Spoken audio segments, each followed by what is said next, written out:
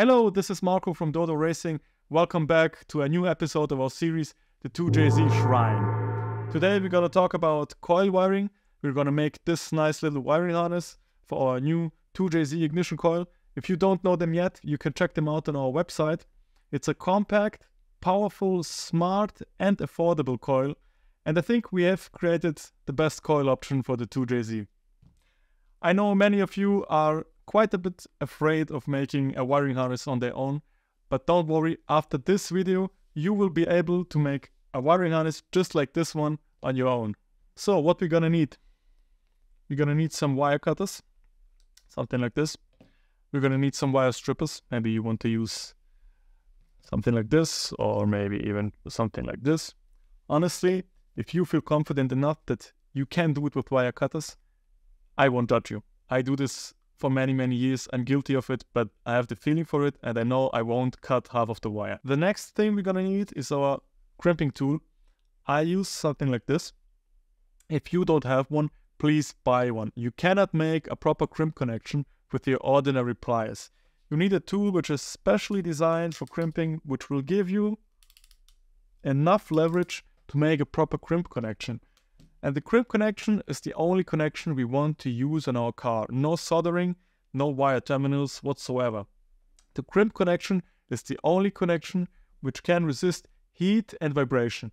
And what you're gonna find out, once you have this, you're gonna use it much more frequently than you think. Then we're gonna need some crimp connectors. The next thing we need some heat shrink. Please pay attention to buy at least a 3:1 shrink ratio, even better a 4:1 shrink ratio. Your life will be so much easier, and pay attention to get adhesive lined heat shrink. This will make your connections waterproof. Then we're gonna need something to shrink our heat shrink. The best thing you can use is a heat gun, especially if you're not experienced. With a heat gun, you will shrink your heat shrink evenly and you won't burn your wires. Honestly, I more like to use a lighter like this.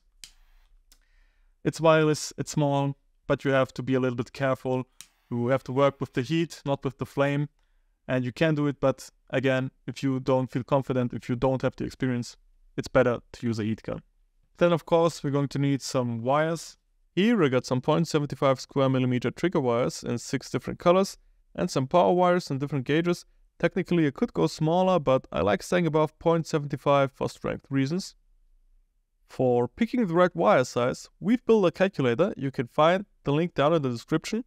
Here you can put in all of your data, and the calculator will tell you exactly which wire size you're gonna need. The nice thing about this calculator is it will not only tell you which wire size you need for all of your coils, but also for one single coil or for multiple coils if you want to splice them together. We will simply start with taping the trigger wires to our coils. So just take the end of the wires and tape them to the connectors of our coils. We can go on and put in all the other wires. Now when all wires are in, we're gonna just route the wires how we want them to go. When we're happy with it, we are taping them together. And now we can just take the harness off and take it back to our shop. Now we have the harness on our table, and the first thing I want to do is just secure the excess wires in place. I don't want to cut them right now because I want to route them to the ECU later on, and I don't really know how much length I'm gonna need, so I'll just put them together on a pile and tape them together so they don't get in our way. Now we have our wiring harness in front of us with all the trigger wires going to each coil, and all we have to do now is add the power and ground wires. Therefore, we will use different gauges. Every time we are supplying one coil, we are going to use our 0.75 square millimeter wire. For 2 coils, we're going to use our 1 square millimeter. For 4 coils, our 1.5 square millimeter, and for all the 6 coils, our 2.5 square millimeter wire. We will start by adding the power wire and the ground wire to our coil 6. Therefore, I will use a zip tie. Just hold them together so they don't move around on you when you are working on the harness. everything should stay in place. Then I'm cutting our new wires roughly where I want them to join with the wires we're gonna add now to our coil 5. Just repeat the same for coil 5 with a zip tie on. After we have added the power wires to our coils 5 and 6, we want to tape them to our harness, but we will tape them just a little bit down the line, so we have a little bit of extra wire length going to our coils. Just remove the old tape as we don't need it any longer. Now we're ready to perform our first crimp connection. We want to splice our power wires together. So cut the wires to length where we want our connection to be. And then we need to strip the wires. Then I will take the next bigger wire according to our calculator result, as this wire is going to supply 2 coils. We are ready to perform our first crimp connection now. Therefore, I will take the splice and put it in my crimp tool. As you can see, the splices I'm using here, they have bigger ears on the outside and smaller ears on the inside. Smaller ears are meant to grab the conductor and the bigger ears are meant to grab the insulation. But what I like to do when I splice together multiple wires, I like stripping them a little bit more so both of the ears can grab the conductor. That's why I'm performing another crimp from the other side, so the bigger ears can grab the conductor tightly. And here you can see how nice it looks now. On the other side we will have our bigger wire, and here you can exactly see what I mean. As we have a single wire here, I will just use the splice like intended. And as you can see, the bigger ears are grabbing the insulation. I will just give it another pass with the smaller size. And there we are. We have successfully made our first splice, and now we only have to put our heat shrink on. Let's just find the right size. We want to have it as small as possible and as big as necessary. Just slip it on, and now take the heat source of your choice. In my case, it's gonna be my lighter.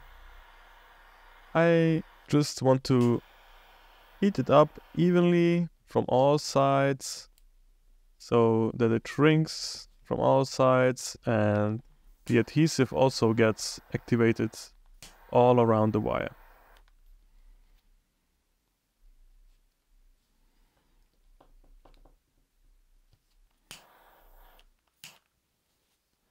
Now as that's finished, we are ready to perform the same task again for our ground wires.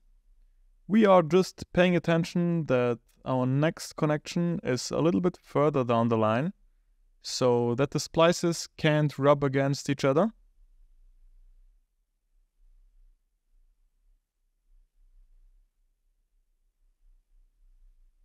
Our wiring for coil 5 and coil 6 is finished now.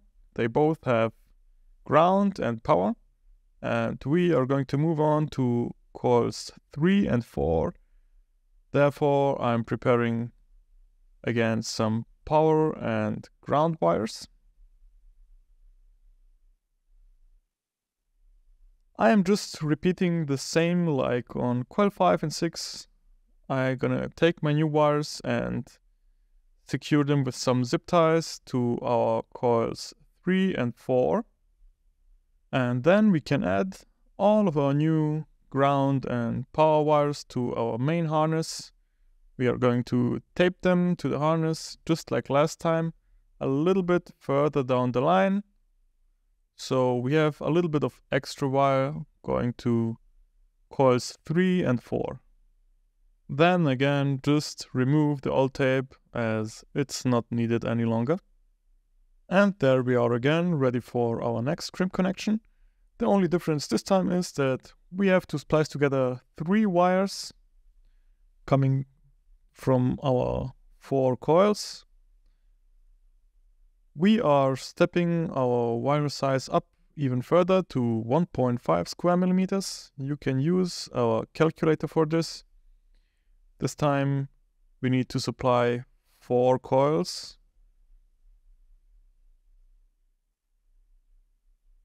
Now repeat the same for the ground wires. We want to splice together all of our 3 ground wires coming from our coils. Remember, we want to cut the ground wires a little bit further down the line, so our splices are on different heights.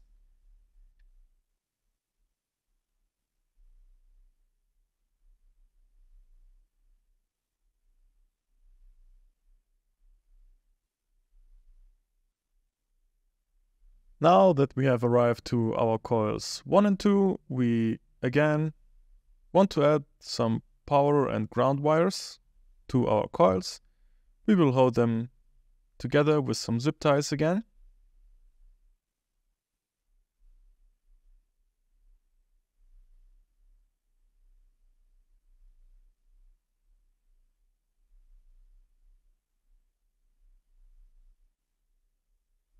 After this, we can again tape our new power and ground wires to our main loom and remove the old tape. And finally, we are ready to make our last splice. This time we are going to step up to 2.5 square millimeters, which is going to supply all of our 6 coils.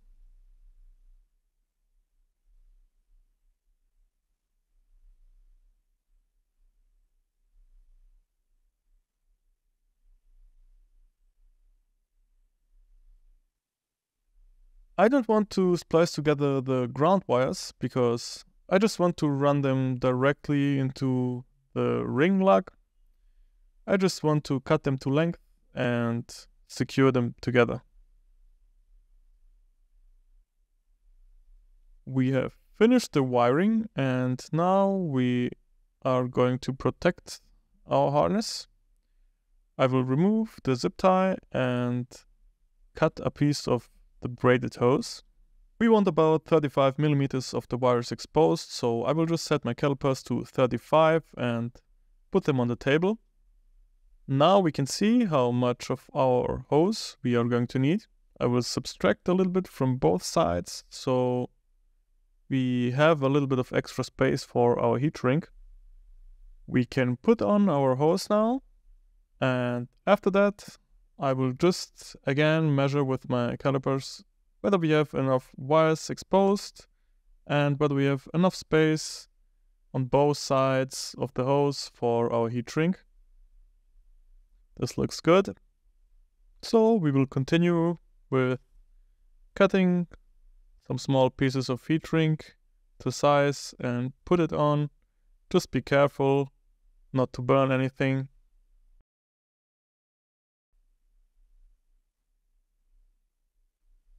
We can repeat this step for all the other coils now, but some of the wires are a little bit short, so it wouldn't make any sense to add some hose, so we will just add the heat shrink and have it nice and clean.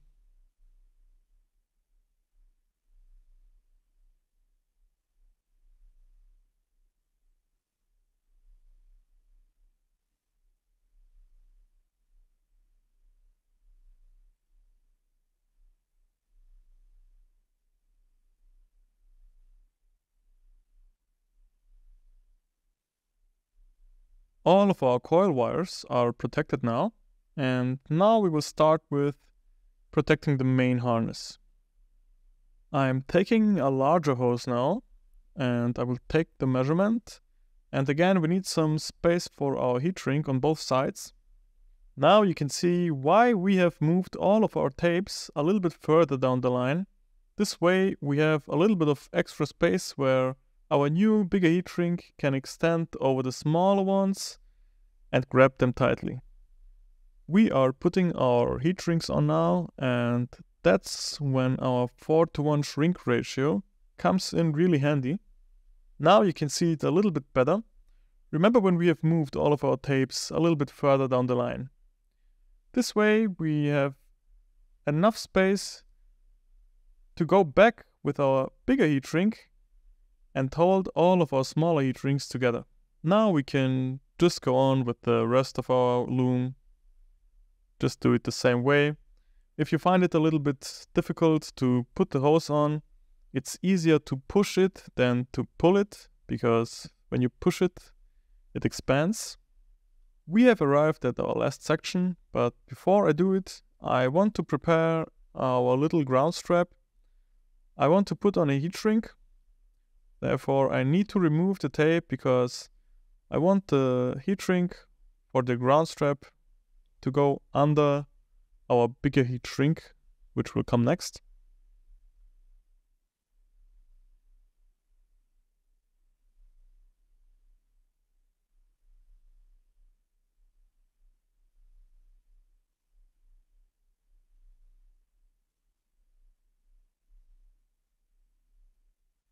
I am continuing by adding my ring lock to the ground wire, but before I crimp it on, I want to put on some heat shrink.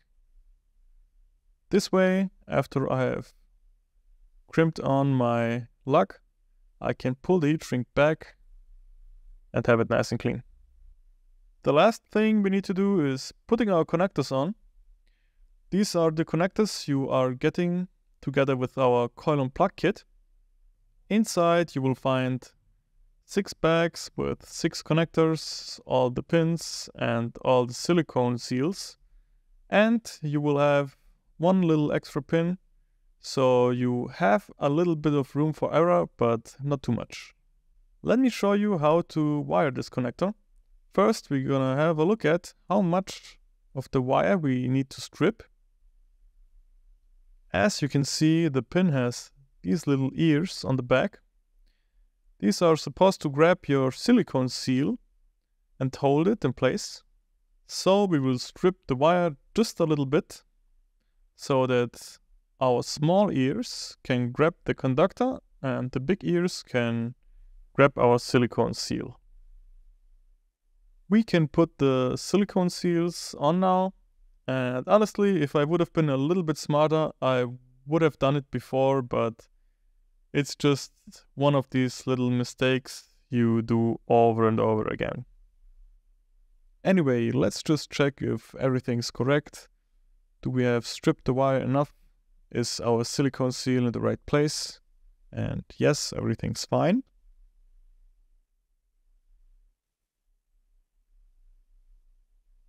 So I have loaded the pin in my crimp tool, and now I will insert the wire, paying attention that the silicone seal doesn't slip back, so I'm holding it with my fingers. Then I'm realizing that I just have to give it another pass with a smaller size. This is what it's supposed to look like when it's finished, and we will continue by doing the other 2 pins. Now we are ready to insert our pins into our connector. Therefore, we need to pull out this little purple lever, but not too much. As you can see, it has these little ridges over here. So you are going to put it just in the right position. But first we need to have a look at our wiring diagram, which you can find at our website. As you can see, the first pin is our power supply. Let's take our connector with the little gray button facing up. And now we can insert our power supply into the first slot. But we need to be careful. See these little square holes? This is where our pins are supposed to hook in. So we need to put it on with this side facing down. Just push it in now, but be patient. If it doesn't want to go in, something is wrong. Don't do it with brute force. Maybe the pin is bent, or maybe like in this case, this little purple lever wasn't in the right position. And now it goes in easily and we hear it clicking. We have inserted all of our pins now, and everything that's left is push the little purple lever back. Again, if it doesn't want to go back, don't do it with force, something is wrong. Just give your wires a little wiggle until it goes in.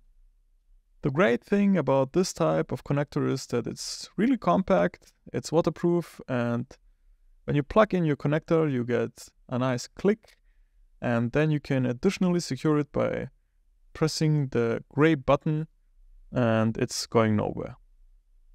All that's left to do now is wiring the other 5 connectors. You can also add some heat shrink, but I like my wires just a little bit exposed. This way I can easily recognize the color code afterwards, and it's just a little easier when you want to wire your ECU. Also, what I like to mention is, if you are running wasted spark, I would still recommend pulling all 6 of your trigger wires to your ECU. Maybe you want to upgrade later on to sequential, and it will be just a lot easier if you have all the trigger wires available at your ECU. I hope that you enjoyed watching this video, and I really hope that I could take away some fear from you, because I think there's really nothing more satisfying than holding such a nice piece in your hand that you've built on your own. I'm looking forward to making content like this more frequently, so if you liked it, please let me know and leave a comment below which topic you want to have covered in the next video. Goodbye, see you the next time.